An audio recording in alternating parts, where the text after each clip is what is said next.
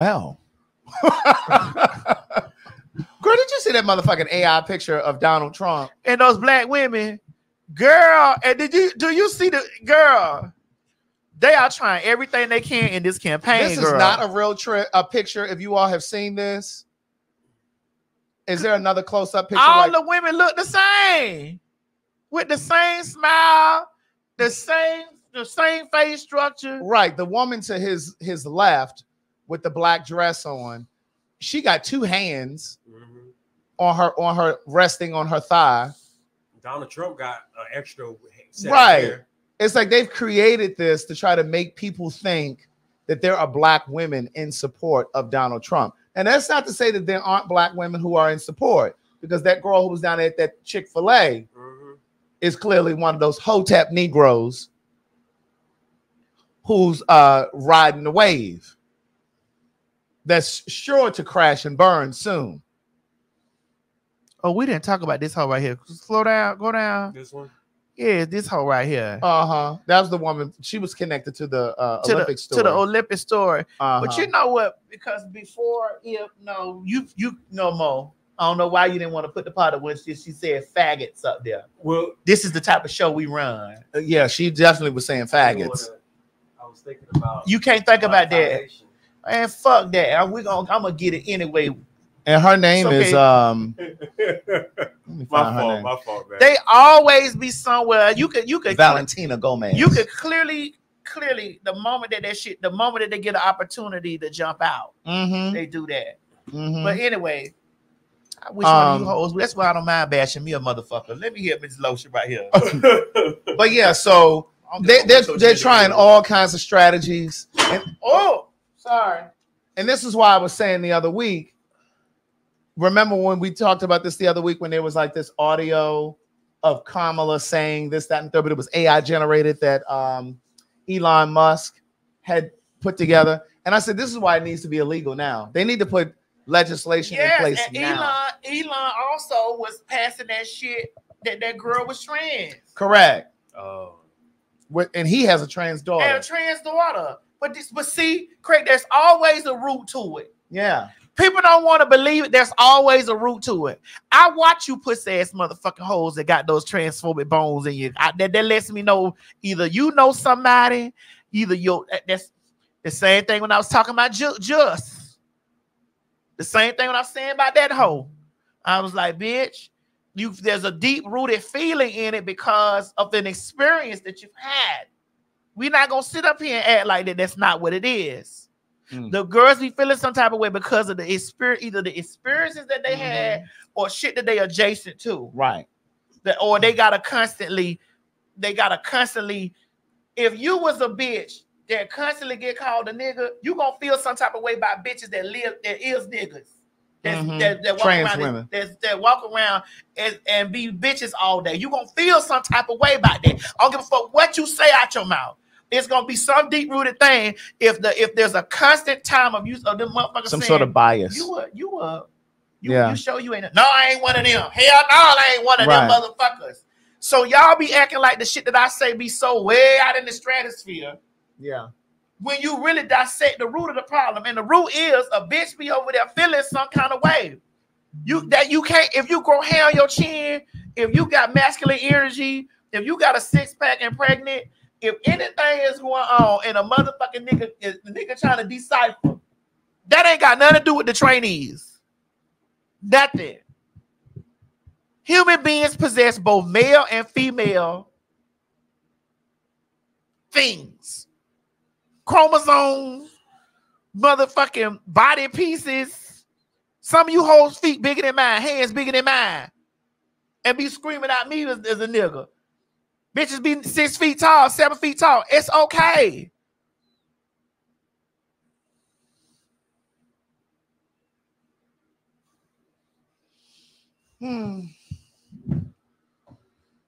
But that when I tell you those Republicans, they're doing everything in their power. Everything. I'm gonna tell you this, Craig. It's terrible. I'm gonna tell you this, and I'm finna say it. Now he did agree to do a debate with Kamala. Girl, did you see on Fox News? Did you see the black journalist tearing him up? Tore him up. Because see, here's the thing. We definitely got to talk about that shit show that happened at NABJ, National Association of Black Journalists. That's a sacred place.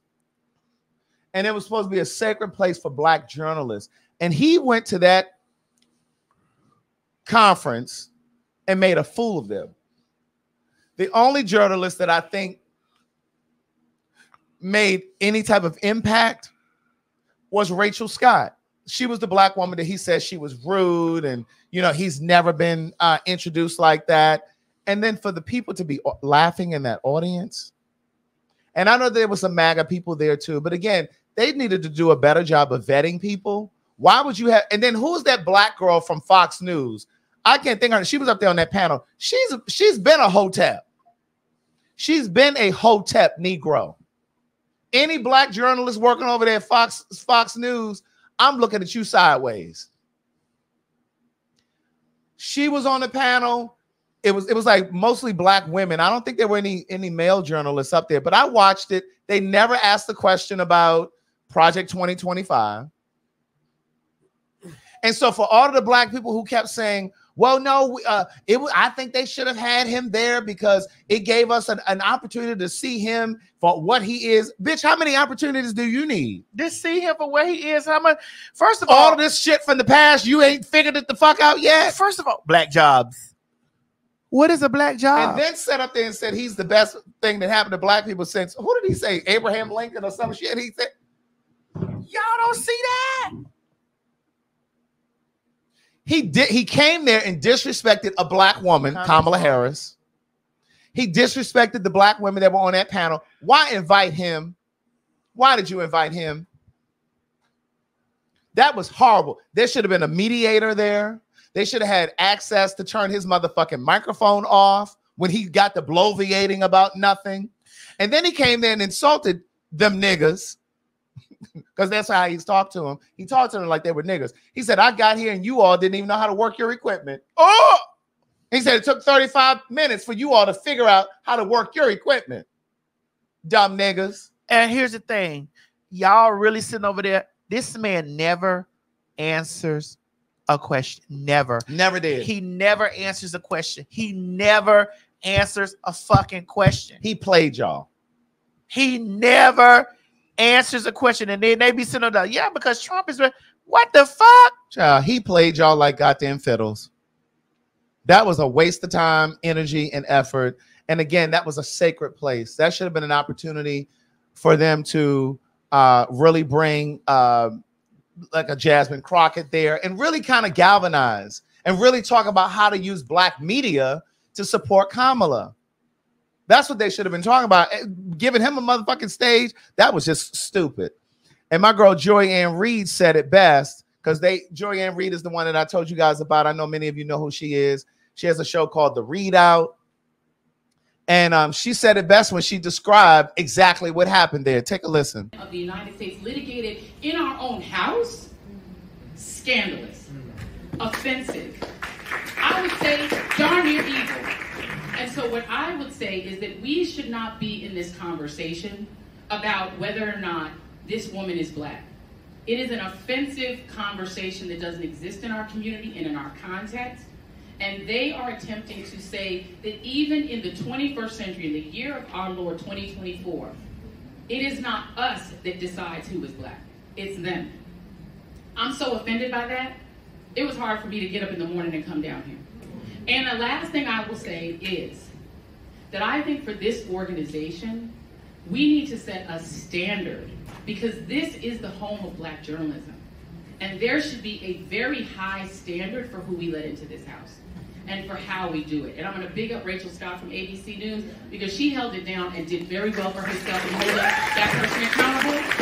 But when you have somebody on stage whose news organization settled a nearly $800 million civil settlement because they were willing to promote the big lie, unacceptable, in my opinion. And I don't get to decide who's on panels, but I felt like if I didn't say that to the face of NABJ, then actually I would be embarrassed for myself, because I believe, as the vice president said, if you want to say something to me, say it to my face. So I'm like, I'm going to come to NABJ and say it right to NABJ, that I think that the way that conversation was put together without allowing equal access for the other candidate, I think was not right. And I think allowing our race and the race of other members of our community to be litigated by the people who think they have the right to decide who's black, unacceptable, and we should not allow it. Now, Amaris, baby girl, at the top of this live, I said it's so important to be into the arts. The arts isn't just stage plays. It's also books and literature, other literature. Mm-hmm. Mo, can you please pull up that passage from Kamala Harris's book? Now, this book was published by Penguin Books in 2019. Let me take this comment down. And down here, if you scroll down to that last paragraph, she says, this is a quote from the book in 2019. She says, my mother understood very well that she was raising 2 black daughters, Harris writes in her autobiography. She knew that her adopted homeland, because her mother was not from the States, would see Maya and me being Kamala, as black girls, and she was determined to make sure we would grow into confident, proud black women. Now, I don't know where you people are getting this information from. Again, I don't know if you are looking at the Shade Room or some of these other, you can take it down, Mo. If you're looking at the Shade Room or some of these other places, but she has both acknowledged her Asian descent and her black descent. But she always talks about being a black woman. If anything, she talks more about being a black woman. She went to Howard University, which is an HBCU. We joke and say HSBCU here. She's an AKA, which is a part of the Divine Nine. I don't know what all you want from her. What do you want her to say? What do you want her to do? But again, the information is there. It was published in 2019.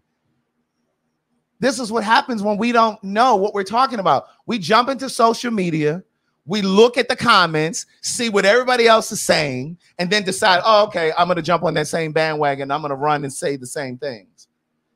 We have to start thinking critically, which is why it was important to bring that picture up with Trump, that AI picture with those black women, because that was not a real photo. Like, you got to start thinking critically. You guys have cell phones, laptops, iPads. Get over to Google. Well, use your devices. I'll tell you one thing though, because I will say one thing. It's not just people saying it. Like there are videos out of her saying she's like, perfect example, when she got, I think because she was wasn't she a DA? Mm-hmm. I believe there was a time, like there was a video of her saying she's proud to be the first Southern Asian woman to be elected as DA. Again, she's part Asian and part black. Yeah, she screams mostly about being black because she's not the first black DA. So she talked about being the first Asian. Okay. So it's like you got to look at the context of what she's saying and stop. Just like I'm proud to have titties at the top, dick at the bottom. I have both. I'm proud to have that. And it is okay. And I'm okay, and I acknowledge that. It is okay. And Luther Campbell had a message for y'all too. You know, you love Luther. That's right. That's why I have titties at the top and dick at the bottom. Oh, because of Luther? Yes, man. That's only one place that we can go. Oh, now what did he say? Hit it, Mo. Here we go. Hold on.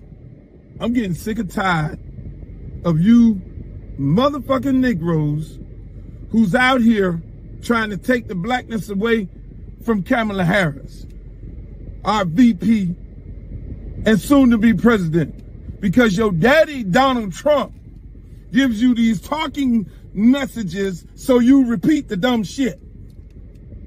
Oh, she's an Indian, she's black on occasions. Really? Make that shit make sense. Black HBCU, pledged in one of the most prestigious black sororities, aka member of the Black Caucus, born and raised in Black Oakland. Yes, she went abroad like a lot of all of us.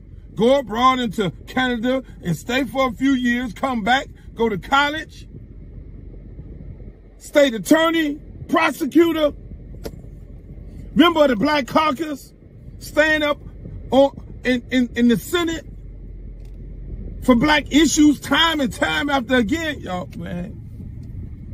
In the words of Chad Johnson, child please. Child please. But then the other thing too is What happened to the one drop rule? So y'all only do that when it's convenient. Because once upon a time, the one drop rule said, once you have an ounce.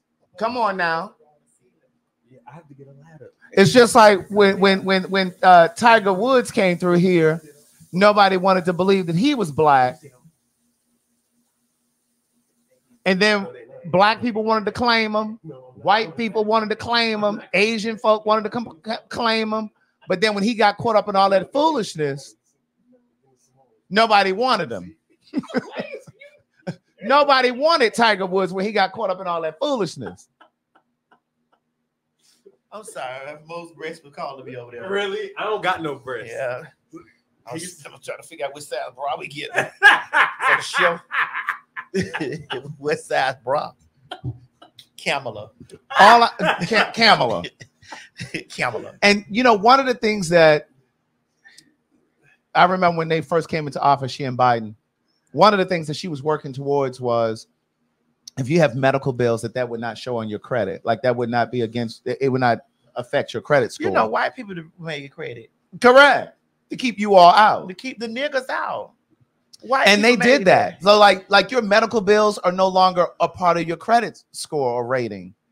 Like you have to start researching and looking things up before you getting on the internet writing shit that's just incorrect, you know, because you sound really intellectually lazy and you're typing and writing things that make you sound confidently wrong.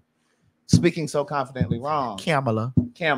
I don't give a fuck what her name is. I ain't voting for Trump at all. I seen somebody over there writing somebody. We need to stop. We need to vote for Jill Stein. She ain't got a chance. On God's green earth. Listen, I don't know what she stands for, but she don't have a chance, honey. You go out there and waste your vote to my son, vote for Jill Stein, and then listen, Craig.